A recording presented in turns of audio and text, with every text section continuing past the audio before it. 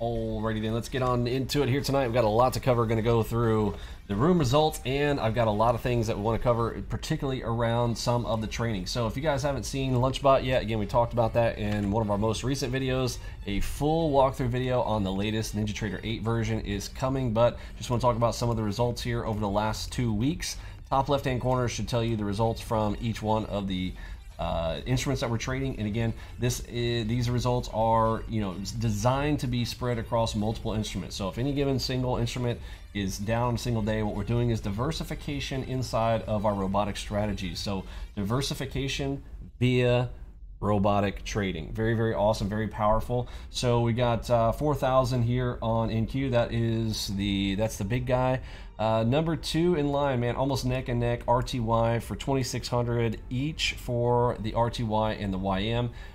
That's let's just call that 5,000. That's 4, 9, and 2.5 more. So over 11, almost $12,000 over a 2-week period. Not too bad for a fully automated system that only runs during the lunch hour. Awesome, awesome results there. Now let's get into the room results. So our members, let's just get into some of this here. Here's Gabby crushing it at, this was again from yesterday and today's results. I want to go through that, and we'll talk about the difference between yesterday's price action and then today's, and really important things around speed that we talked about in the most recent video on those top 10 things that we needed to go through, and how did we choose and how can we figure out that today was a tougher day. Very, very easy ways to do that, as I'm going to show you guys here in a moment. Now yesterday people were absolutely crushing it. Remember the market cadence?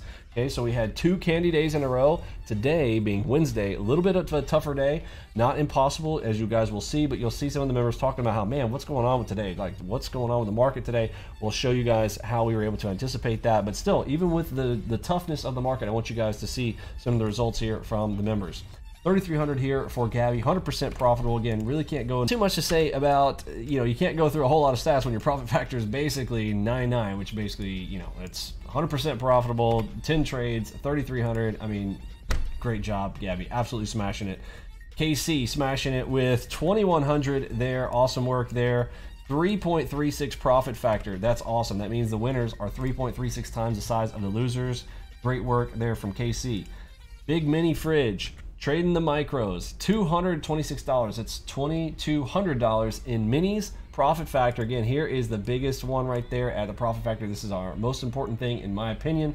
3.18 winners, 3.18 times the size of his losers, plus 83% profitable. Yeah, awesome work there, Big Mini Fridge. Loving it. Whiskers, see, 100% also. Look at this, 100%, 400 bucks, hitting his target on the day. Great stuff. And he said, great tools, awesome stuff there, my friend. Okay, John, what do we got here from John? 3,700, 97% profitable.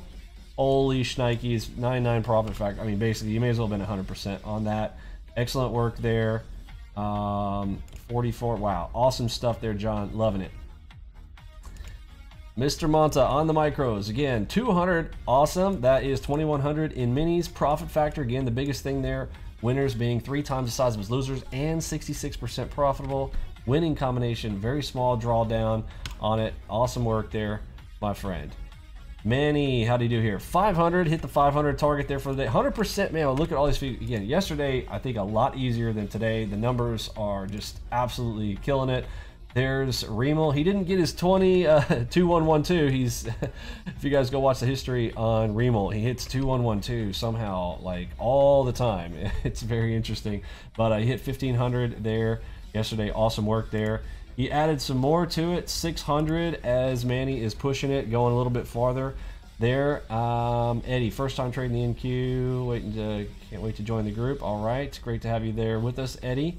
2 try rules. So who was I talking to on this one? Joshua said, something I'm starting to pick up on is even if I try my first trade on a good setup, it's barely stopped out. Sometimes it's worth getting back in. Now, I brought this up because, again, this is a standard thing for us, 2 try rule. If something breaks, and look, I would rather you stop out quickly, which is how we keep that profit factor in check. Okay, if something stops out, again, we really don't want to, it's just a really good habit to have in breaking bad habits by just going, I'm going to take my stop right where it is. If it's a small stop, it's okay. That little loss is not a big deal, and I would rather you do it 2 tries. So Joshua there is just confirming what I've already kind of taught you guys with the 2-try rule. If there's a great setup there, it's still going to be great, you know, minutes later if it comes back to that level. You know, my favorite example is the double cross play. Okay, I've got 2 crosses there. If we are getting long, okay, price is coming into an area, we're trying to get long, but the first move that it does is kind of comes up like this, and we stop out. Okay, so as the second cross comes in, I want to enter in long on a double cross. Okay, where's my stop going to be? Stop's going to be down here at the bottom of the cross. If this comes in and stops out right here, so what? Again, very small stop out. But if price comes back through, kind of does one of these, and comes right here and starts going again, I can re-enter this same trade.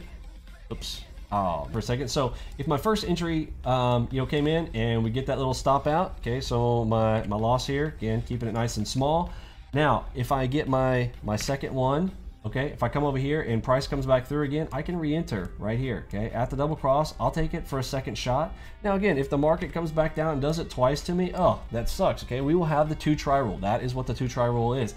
If this happens twice, okay, we're done, right? Like, let's move on. Let's look for something else. Let's wait for our next setup. That can happen. But what often happens, what Josh was pointing out, is that if I come back and give it a second shot, okay, stops it out by a couple of ticks and the setup comes back in, he's like, man, it's just such a good trade setup. So this is exactly what we're talking about. 2-try rule, but not 3. Never 3, right? We do not strike out around here. Baseball analogy, right? 3 strikes, you're out. We do not 3-strike to get out. Okay, we are not going to swing 3 times, but we will swing twice.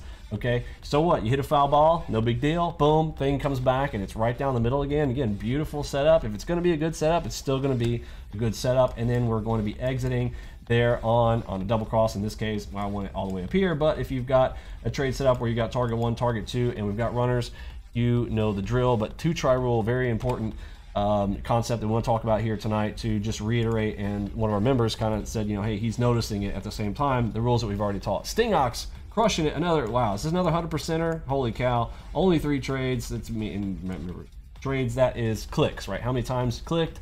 3 clicks. Boom, 730 bucks, 100% profitable. Outstanding work there, Stingox. Great stuff. Too much fun. Love Confluence, MacV, and histogram. Watching to green, double dot, and king timing. So he's got king timing on double dot coming right there at the king timing. Excellent work. He is pointing out he's got the shift over into the green and getting long there on that one. Did he have favorable direction? This one a little bit nervous on this, so be careful on these. If you're trying to say that the MacV was with you, be very careful, okay? I can tell that gray, you are in the gray area there, and the previous zone was actually red. So keep an eye on this one. But if you're gonna go for target 1, I'm totally fine with that. Just be careful on getting target 2 or more. That should be a note for everybody if you see something like this. But he did say Confluence MacV, be careful. A little bit wrong on this. Again, I gotta be here to correct a little bit. Technically, the MacV is not with you, okay? Now, it's shifting, right? And over here in the far left, if you're looking up here at the top left and you're seeing that the big picture is still green, okay, I'll give it to you on that one. Be very careful. Now, one of the things I'd also just noticed is that you've got the open line right there. So again, I would say that this is probably a better play because you had the open line right there as well. You see that gold line right there? It's really orange. It's not a gold one. But that orange line, dashed line there, that is the open line. So this shorts favorable is really agnostic. That doesn't count. So all you're looking for is purely the MacV here. And if you're looking at the algo matrix right there, then the algo matrix is telling you the left side high time frame is good, this side is going good. So hopefully you're reading it like that. Please pay attention to that. But anyway, those are my critiques on that, but awesome stuff, loving it. And he hit it, targets filled. Very good, very good. I think that's just target 1 and target 2. Looks like you got both. Yes, very, very nice there, Mr. Whiskers. Excellent work. Here we were talking about headsets. Some people were asking about the headsets that we use. I originally really liked these. I got my kids these and tested them out, and I go, you know what? I actually like these for myself. They're lighter weight. I like the looks and the features of this one, but really overall sound quality and comfort, G733 for the headsets for the win, and they're wireless. Awesome stuff. All right. Napoleon said, day number 2, starting with 2500, deserve a slap in the face, but the lesson is understanding MacV is the key. Yes, yes, please. MacV is key. Don't trade against it. I'll give you advice when you trade. Think MacV is I guess that Dutch. Google this and look it up, and it says if you don't want to be against him, basically don't be against this guy. Yeah, awesome stuff. Listen to ALGOBOX, listen to Vinny. He still didn't have a big red day. It was at minus 11 bucks, but he's probably frustrated that he didn't hit in the positive, and that is a good note to put in right there. DG, 456 bucks there, 100%. Oh my word, you guys were smashing it yesterday. Again, I want you guys to take a note of yesterday versus today. Oh, haha. There's Remel hitting his 2112. We always joke about the 2112. Again, it's the 90s connection back from 2112 Rush. Awesome stuff. He did hit 2112 yesterday, and I guess that the first one was from the morning session, but he had cleaned up at that point. Hit 2112. Awesome stuff there. Central AM traded clean on NQ up to 2K, and then took an ES trade. Was not really great. Took too long. Added to get out. Reminds me why I haven't traded ES in a few months. How to do here? 3,300 still on the day, but he was talking about that drawdown, right? He basically had a 1-to-1 drawdown on the max drawdown, but the profit factor overall from multiple trades that he did, still profit factor being 1.61, winners being 1.61 times the size of his losers. And good analysis. Appreciate you putting in the words on that. Central AM. DG's working on a new desk there. Big Mini Fridge. How did he close out the day? 2,300, 82% profitable. Profit factor 10.41. Winners 10.47 times the size of his losers. That is awesome work, sir. All right, now we're shifting into a new day. This is today. I want you guys to take a note of the results from yesterday versus today, and how we talked about at some point today that I said, look at how slow this is. This is the day to go and do other things. And again, that couldn't be, if you're brand new with us, that you should be practicing, going over to market replay, executing, or feeling out a day like today to know that this is the type of day to walk away. But how would we know this in real time? Because this is some of the questions. A lot of people are worried about, well, how do I do it in real time? So I always recommend that you have multiple instruments, okay? And this is a key reason why, okay? I want to really hit in on this, why this is important. Because a lot of people think, well, I don't really have to, but I mean, I can get enough trades out of NQ or YM. On most days, yes, on most days, especially with our system, yes. But I am setting you up for long-term success in any market conditions. I don't care if the market gets super slow and the volatility dries up. If you just follow and do what I'm encouraging you to do. I've been doing this for 15 plus years, seen a lot of markets, and again, I have been in fast markets, slow markets, super slow markets, super fast markets, everything in between. And I'm telling you what, multiple instruments, one of the things that it does is helps you with days like today, where this is what I call, again, today's not a candy day. Today was a harder day. And what makes it hard? What is it?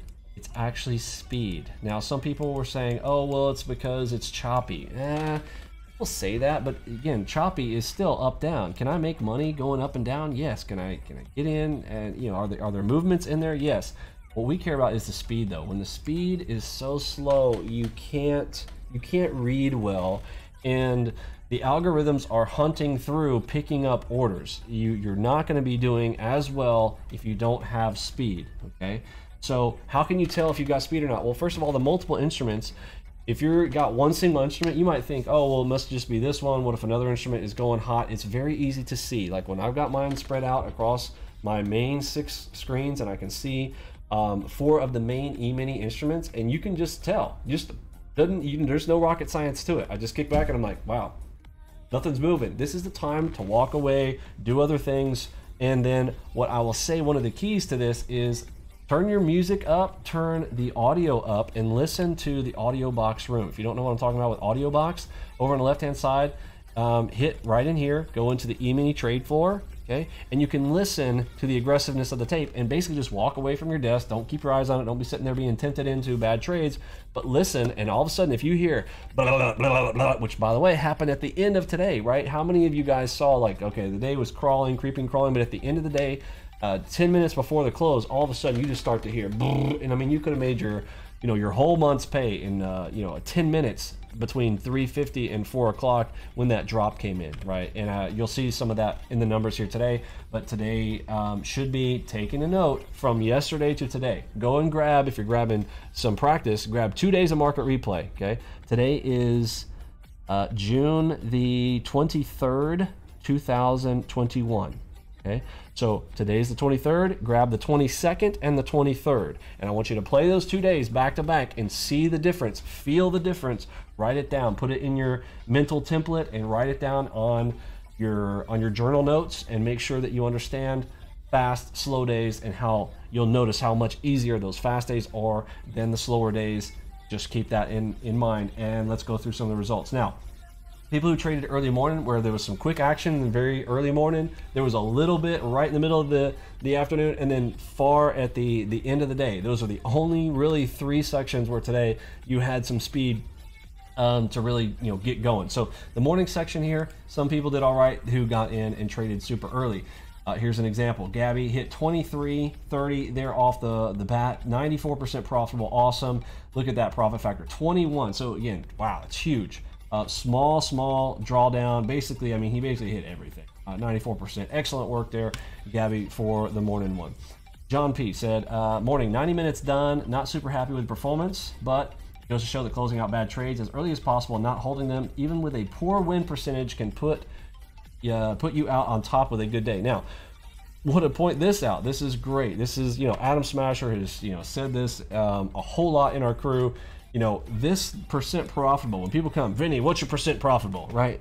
Yeah, he's pointing out that, look, that may not seem like a high percentage, like 49%, he's taking more losers than winners, technically, okay?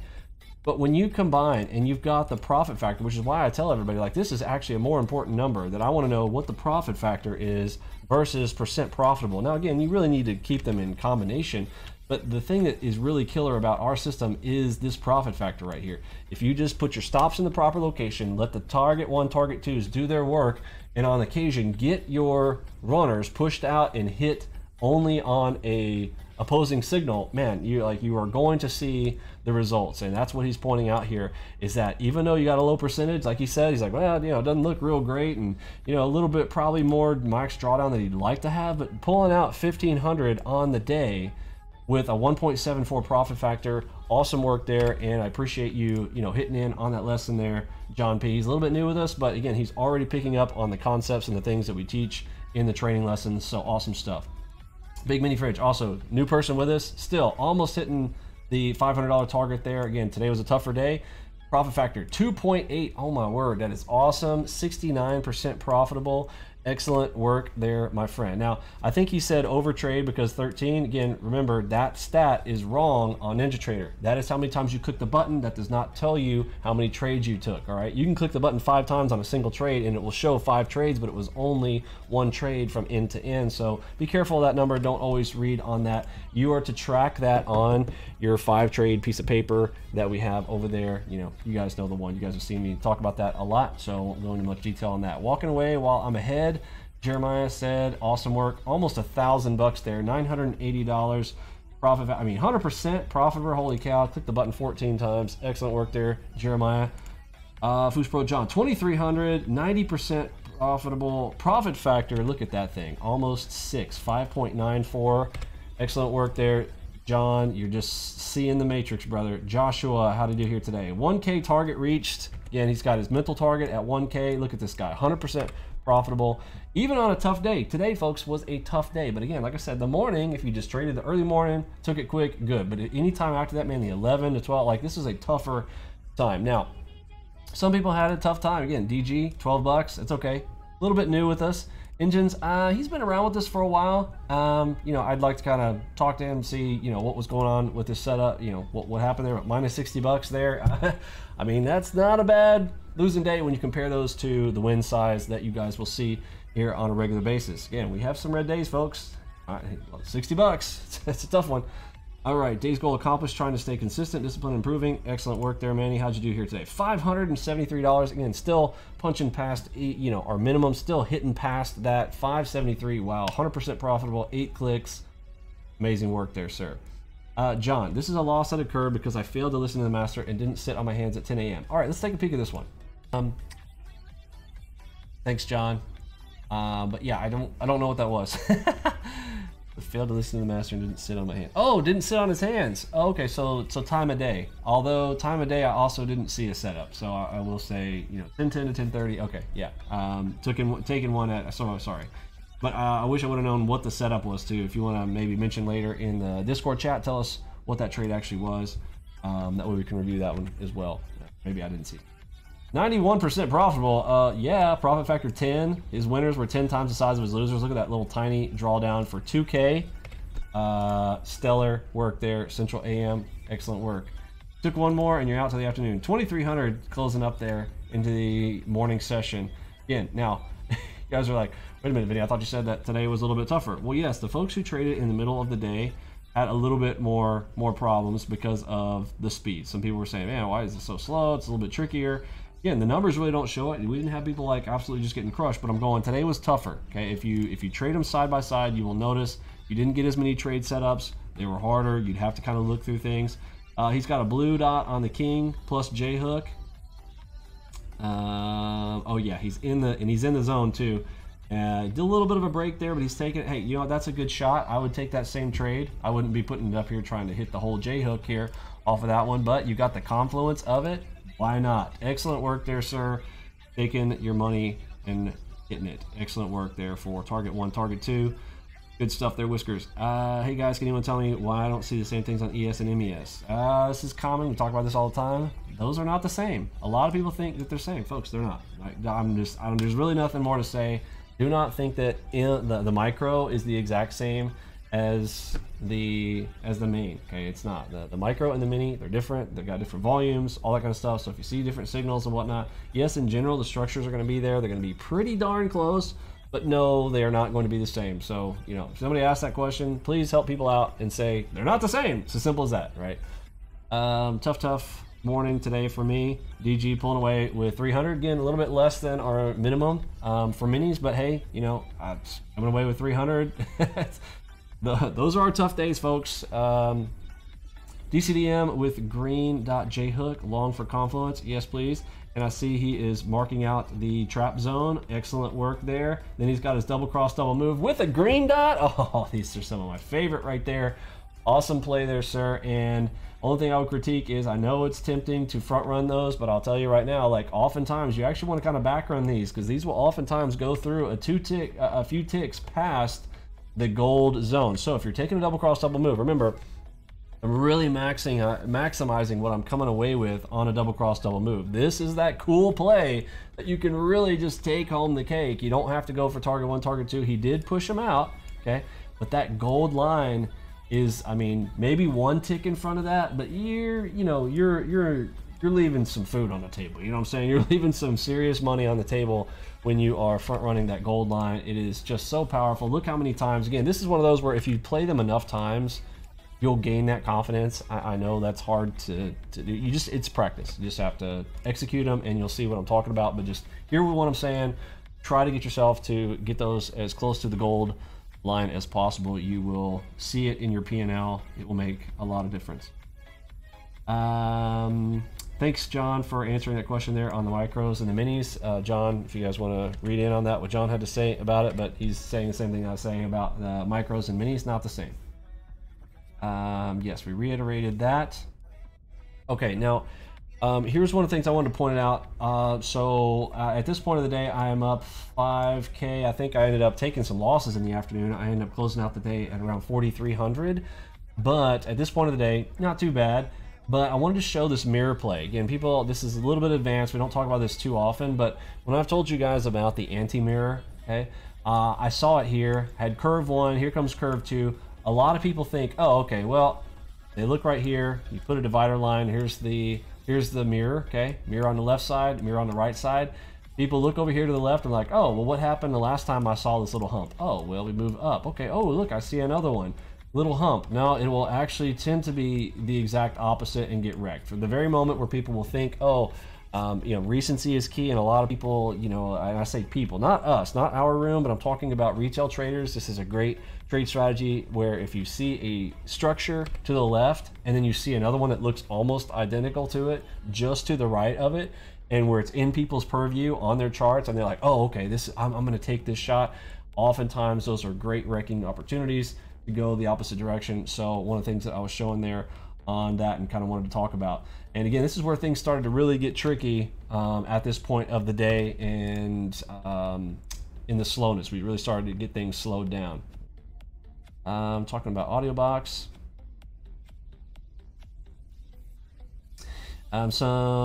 Some basic new person question. If you are kind of new with this, and Napoleon's a little bit new with this, he's asking about which of the data feeds you need. You do not need market depth. You only need top of book. So if you are getting your data feed, all you need is top of book. Answer that there for him if you guys want to go check that out. My emotion's telling me to take a shot at the short, but will not trade against MACV. I'd rather miss a trade and take a loss. Double dot, Flowmaster cross. Excellent work. Folks, this is what I'm talking about. This is where you are going to see massive success when you start to think like this. Your emotions are telling you what you want to do, what you physically want to do, but you go ahead and you follow the rules anyways. Your P&L will show for it on that. Excellent work sticking to the program and the plays. And again, I'm seeing him in the green there, up 450 bucks at this time of day. Awesome stuff there, sir. Keep up the good work. Okay, now is this where I kind of talked about this? Yes. Okay, so I asked everybody around 2:30. I said, can you guys feel how slow the market is today? This is exactly the type of market you do not want to spend a lot of time at. This is a day to walk away. You can turn your sound up on your computer and maybe listen from afar and hear the audio box kicking hard. So this is kind of what we talked about earlier. Just sit over here in the Emini trade floor. Today is the type of day where when you feel that you can come over to your desk when things start to kick, and this happened to kick there at 3:50 in the afternoon. All right, I'm running out of time here. Going a little bit farther than I wanted to anyways. Outside of the massive activity, basically the short answer was today was slow versus yesterday being fast and easy. Today was a little bit more a little trickier. And again, you can still see the results of our rooms. What I always want to point out, like for us, people can complain all day and say things like, "Oh, your system's too colorful and it looks bright, it looks you know, too easy and whatnot." And well, that's the point, is to make it very, very clear and let our results speak for themselves. You know, I challenge other trade rooms to come and try to beat us. I mean, I will take on any Furu Guru one-on-one in a trading contest. You know, our members versus your members, whatever you guys want to do. Again, come bring it. Our results speak for themselves, you know, and we really just want people to know about it so that they have the opportunity to not get wrecked by all these scammers and Furus out there.